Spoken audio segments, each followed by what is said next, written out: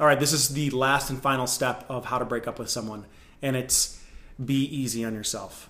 So with all of these steps that I've given you, I want you to know that they're not the truth.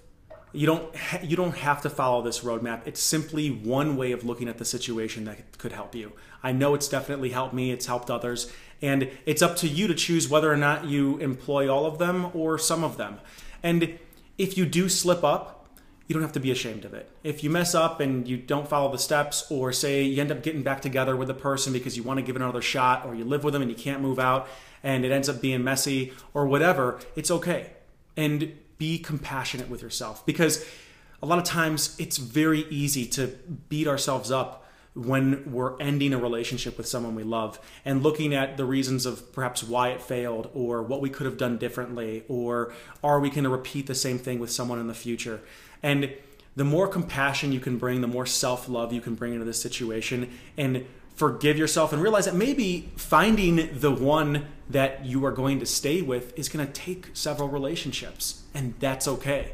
Perhaps each one is a stepping stone that prepares you to have a more transparent, clear, and powerful relationship with the next one, until finally it all just clicks into place.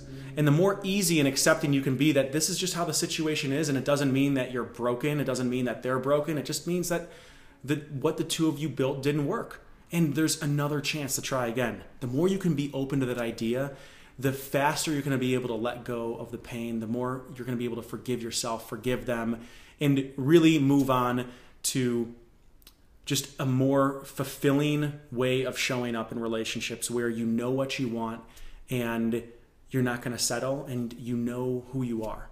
So thank you for watching this video series. Again, my name's Clayton Olson, and if you've got any questions, comments, if you think everything I said was a bunch of BS, I'd love to hear about it. So go ahead and post in the comments below, like this video, subscribe to the channel, do what you gotta do, and I look forward to speaking with you in future videos.